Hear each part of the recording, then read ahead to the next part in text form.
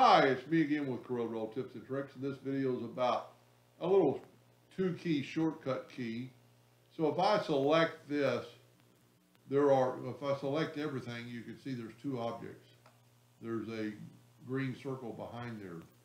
But if I select the black box, much like I do with a yellow box trick, you can go to Object Order,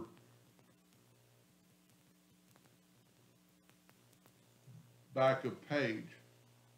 And that's moving. Let's go back. We go one click, two clicks, three clicks to get there. You can do the same thing with a keystroke. I'm going to go Control page up and it put the black back on top.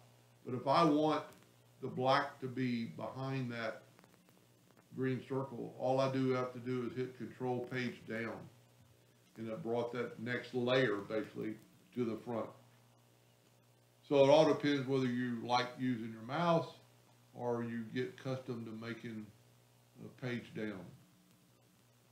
Anyway, I hope that helped. Thank you for watching.